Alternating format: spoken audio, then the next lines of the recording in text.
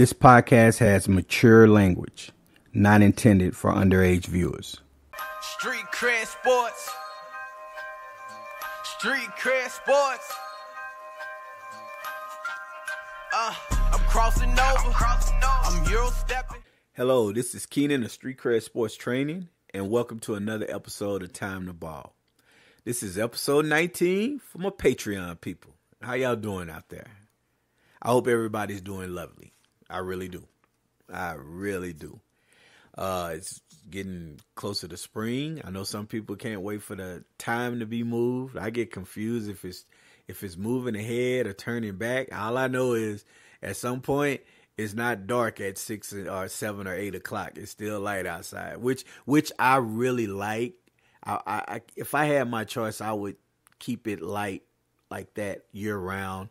Here's why: is because sometimes you have people who are out, and they happen to be caught out. Like my wife doesn't like to drive late, and she got, she was out afterwards, and it wasn't a fun experience for her. Then you have, moms or females who are out and, they're by themselves and stuff. So if it's light out, they would feel more comfortable, and stuff like that. You probably have less incidents at night because some people don't like to drive and everything. But if I had to choose, I would definitely rather have it being late, like getting dark later. That's just my personal opinion. I mean, there are things about it being late earlier, as well. But overall, it's better for me, I think. And then I think Arizona, their stuff doesn't change at all.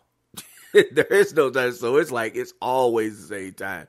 So if I'm going up to Arizona to visit some of the coaches or scouts, and they always ask me, well, what time is it there? And I have to say, what time is it there? And they tell me, I'm like, oh, okay, we behind.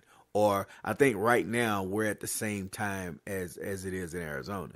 But then it'll change, and I think we'll be an hour ahead or something. So it's just kind of weird at how that is. And I think it's almost like the whole United States should just have the same time, But then like 7 o'clock in California would be different 7 o'clock in New York. So I get the whole thing. But yeah, it's just weird with the time change, and and I'm sure it's going to be happening in the next few months.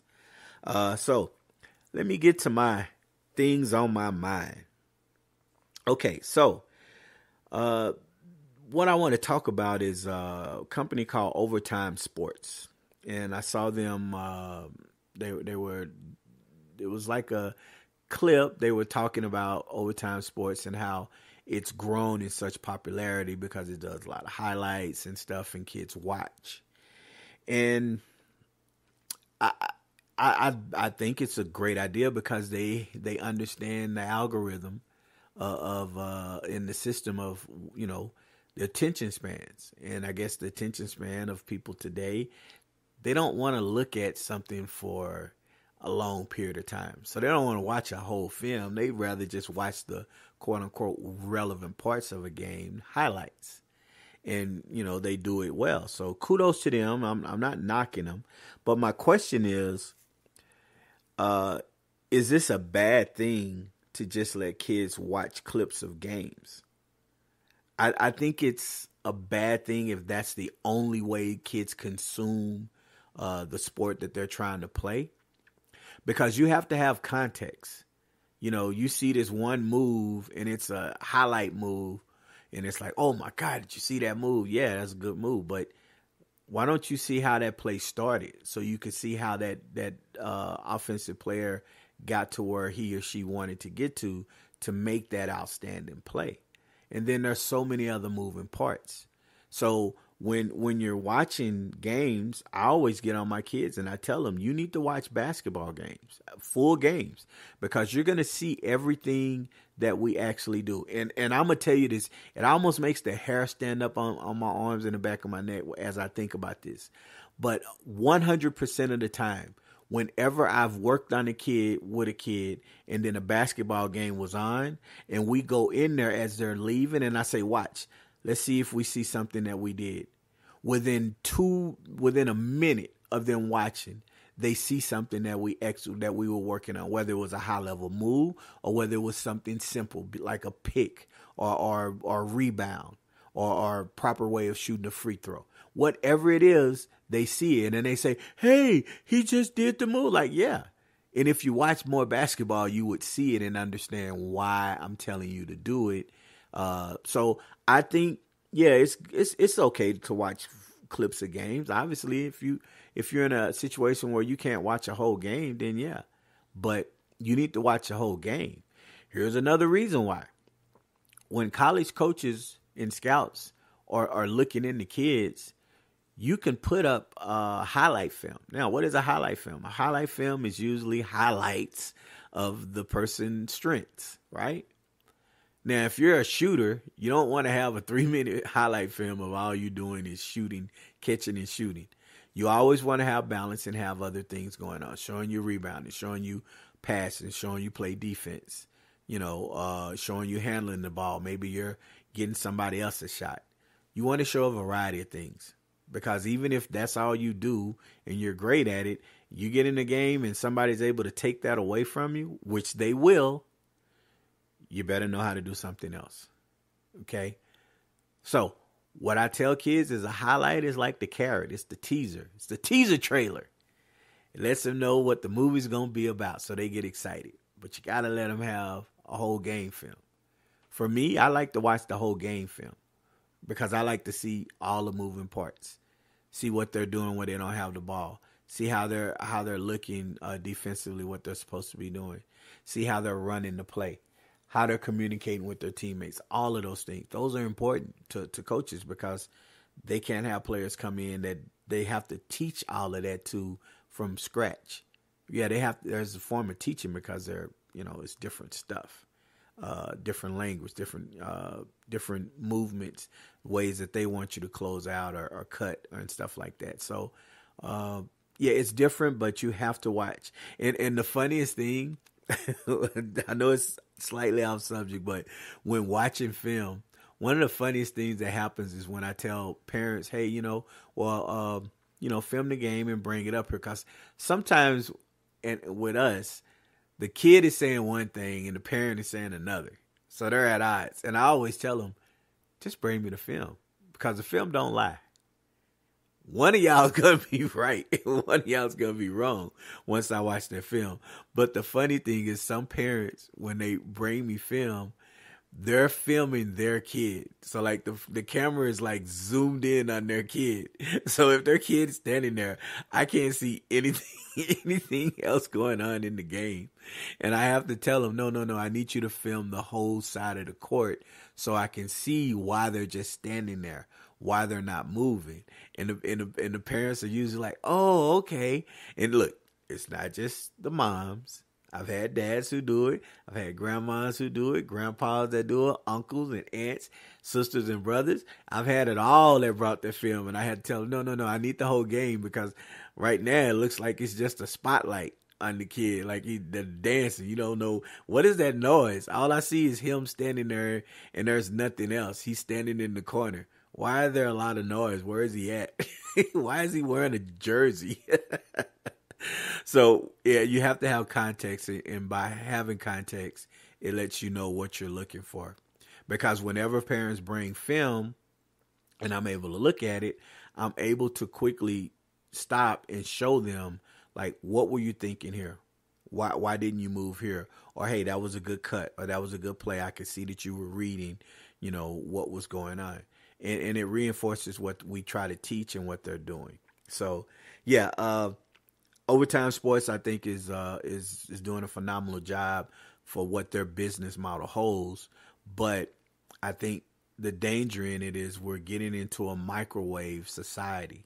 We don't want to put that turkey on for 10 minutes. I mean, not 10 minutes, for 4 hours to cook. We want to put it on for a minute and a half, and it's got to be ready.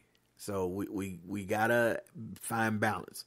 Look at these clips when you can, but we need to see more. Now, how do you find a happy medium?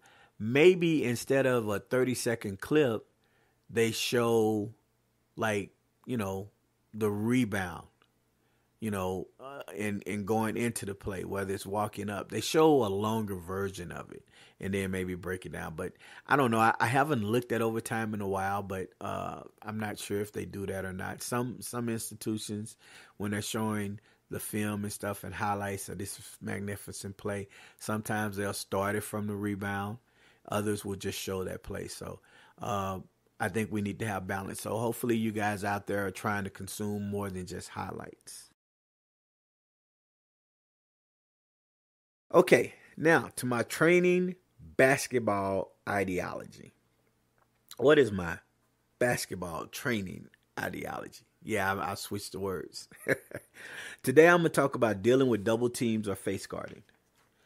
Okay, so I've had kids that have, they're the top kid on their team, and and sometimes they say, hey, they're taking me out of the game because they're face guarding or they're trying to double team me. Now, me personally, growing up when I was playing, that didn't happen. Like, you're not gonna stop me from getting the ball. I'm gonna go get the ball.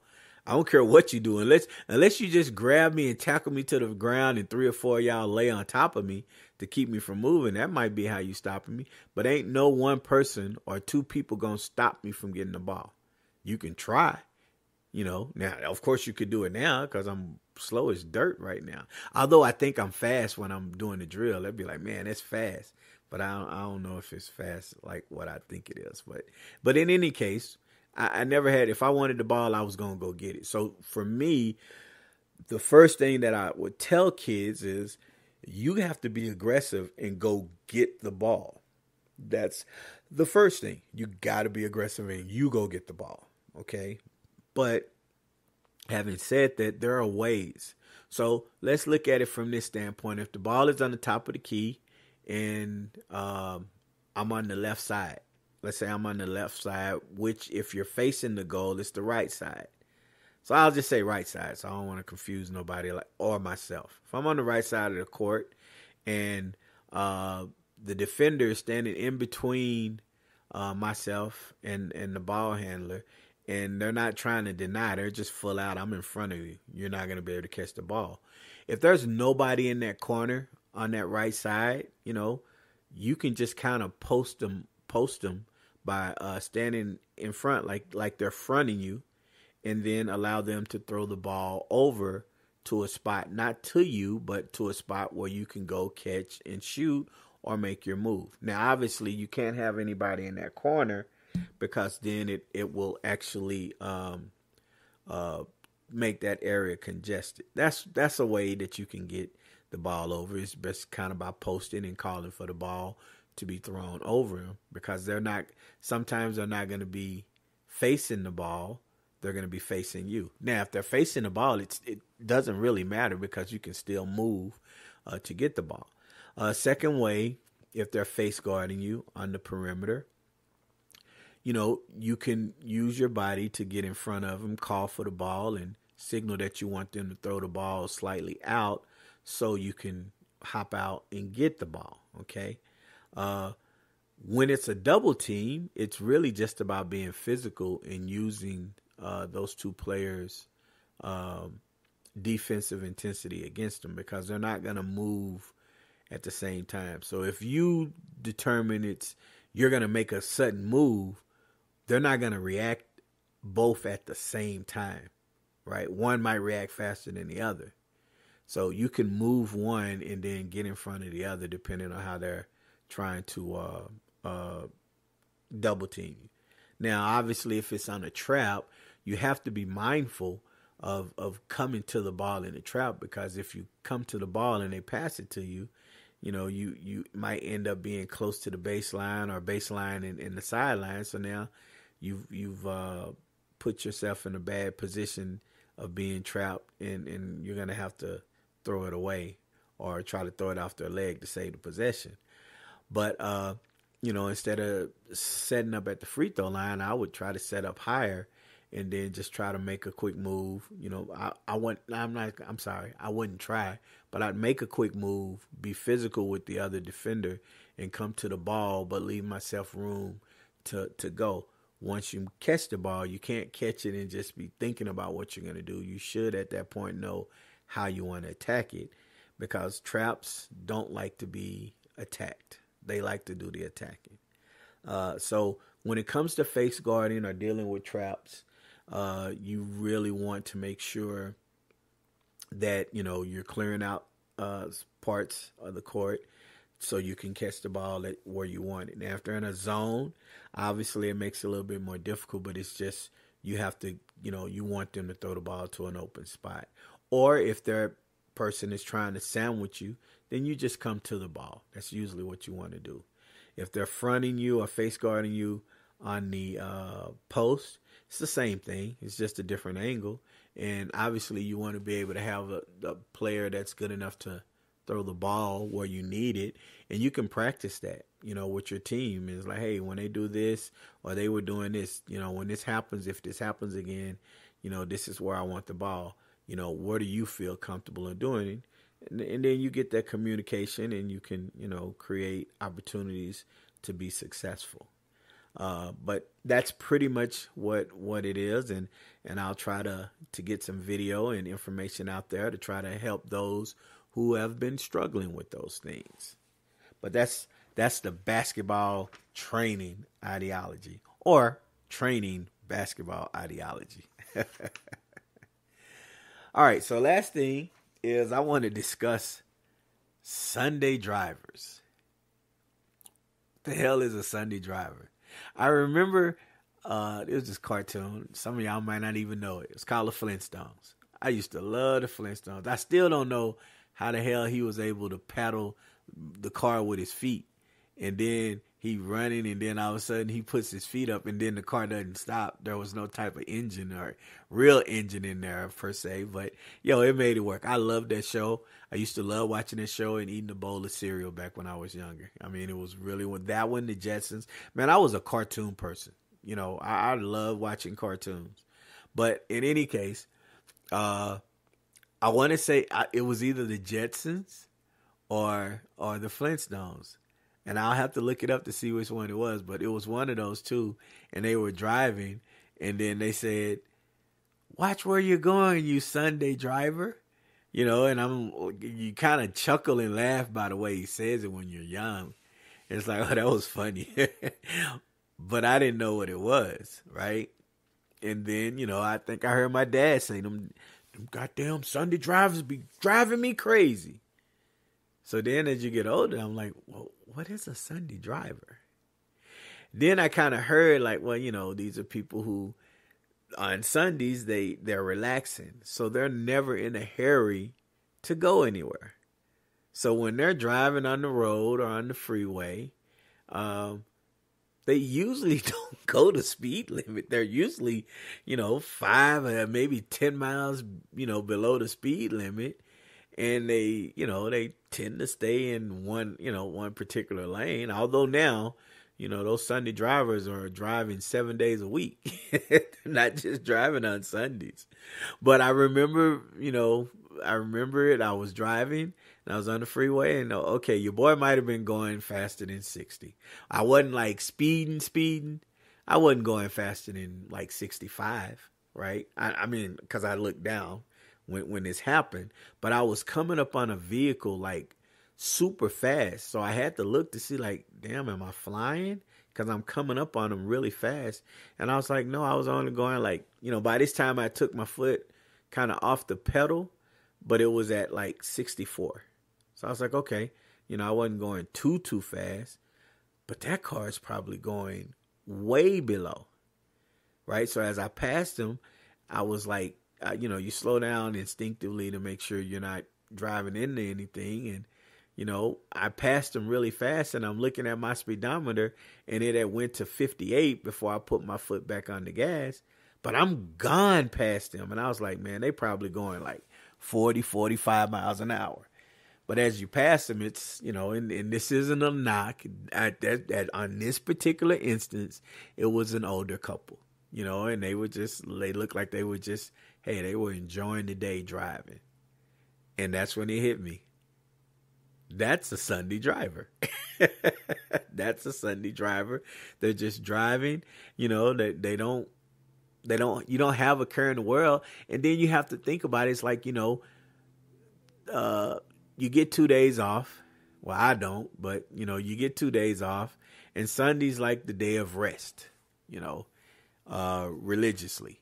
It's the day you're supposed to rest on the 7th day and stuff. And, a lot of times you're not supposed to do much, but enjoy life, enjoy your family and all of that stuff. So then you have, people that, hey, let's take a drive. Let's drive around the city and just roll the windows down and enjoy the clean air, and put on some tunes and reminisce. And, and that's kind of what a Sunday driver does.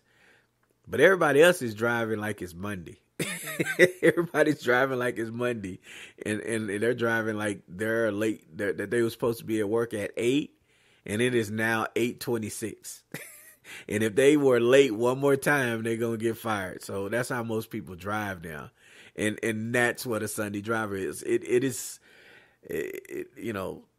odd because you don't understand it, and I try not to be the one getting upset with people. Now, what I will tell you is I really think people should drive at least the speed limit. Okay, I'm not saying you got to speed, but you shouldn't be driving too far under. And to me, that's what causes wrecks. Obviously people driving way over the speed limit, but then you're trying to avoid somebody that's driving. If you're driving 80 miles per hour on a 60 mile per hour freeway, you're driving 80, and then this other car is driving 40. Your chances of hitting that car are high before you can adjust because you're not understanding why that car is going that slow, right? So I think there needs to be a happy medium, and I know that you even have Sunday drivers that drive in the left lane and they go below 60 and they don't move. You have to move around them. No matter how many times people are bonking their horn and yelling at them. Hey, it's Sunday. I'm a Sunday driver. I'm just chilling. So when you're out on the roadway on a Sunday, be extra careful, or hell, maybe not. Because you might be the Sunday driver. I think I was a Sunday driver once. I was driving home and I was like, oh, I'm going like 56 and it's a 60 and cars were passing me. And I was like, oh, I was in my Sunday driver mode right now. Let me speed up a little bit. I'm not trying to get anybody hurt. But look, that's going to be all for today. I hope everything was beneficial to you. Like I said, I'll be trying to put up some information or some videos detailing the face guarding and dealing with double teams for you to see it. So with all of that, I'm going to end as I always do. If it was easy, everyone would be doing it. Out. Street cred sports, say it with your chest. Yeah. Go get it from the net. Street cred sports. Okay, that's a